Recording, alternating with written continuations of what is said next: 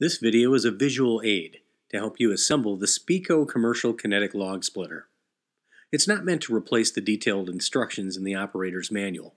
So before you begin, read the assembly instructions in the manual.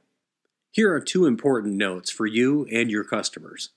First, the splitter is intended for a single operator and two-handed use. Second, the customer must be given the operator's manual and belt tensioning gauge for future maintenance. Now let's begin. Here are the tools you'll need to assemble the log splitter. First, place the crate on level ground. Carefully remove the top and set it aside. You can also carefully remove one of the short ends for easier access. But don't dismantle or discard the rest of the crate, and make sure the long sides have not been damaged. You will use the crate later to support the splitter while you're assembling. Remove all of the contents from the crate. Now, mount the wheels on the axles, using washers and slotted nuts, with the valve stems on the outside. Tighten the nut until it's firm. Then untighten about half a turn, and install the cotter pin through the top of the slotted nut and axle. Make sure the wheel spins freely. Install the metal dust cap. Next, place the axle and wheel assembly back into the crate, with the wheels nested between the two centermost wood slats. Place the block of wood provided under the engine mount to level the axle. Make sure the sides of the crate have not been damaged. Using a forklift or lifting device, safely lift the beam and align the bolt holes of the beam with the axle bolt holes. The front of the beam will extend over the side of the crate, adding stability. Insert and tighten the bolts, washers, and nuts securely. Next, install the table leg, or stand, with the decal facing out. Align the holes in the stand with the holes in the beam. Insert the pin through the top hole and secure it with the E-ring. Insert the hitch pin through the bottom hole and secure it with the R-clip. Now you can break down the crate and simply pull the splitter out. Now let's install the matching belts. Loosen the engine mount and engine tensioning bolts. Loop the two belts over the flywheel. First, put the belt closest to the engine into the V-channel on the pulley. Now, put the second belt onto the other V-channel.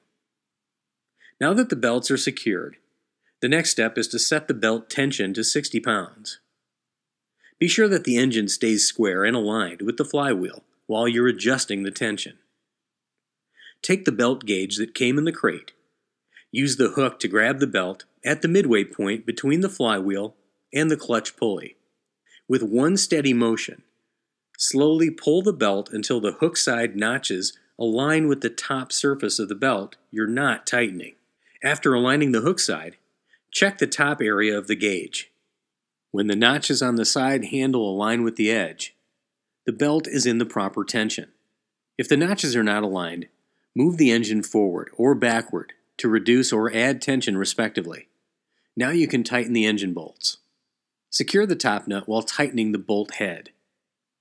Recheck the belt to ensure it's still at the proper tension.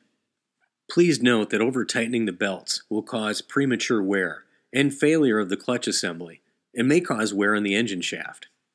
With the belts at proper tension, now install the belt guard and secure it with the bolts, washers, and nuts. The next step is the table. Slide the table into place and line it up with the square carriage bolt holes on the beam. Here's a tip.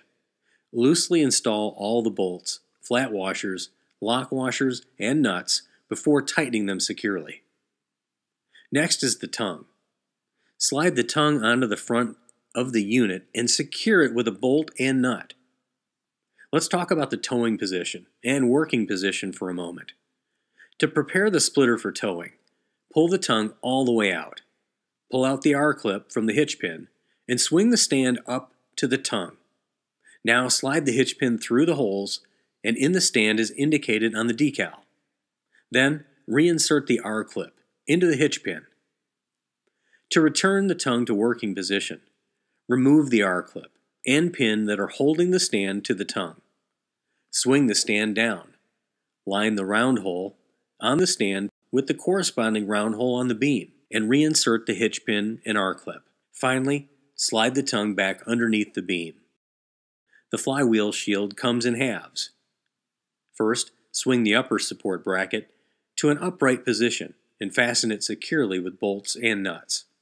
Then install one half of the shield on the opposite side of the engine and loosely insert bolts.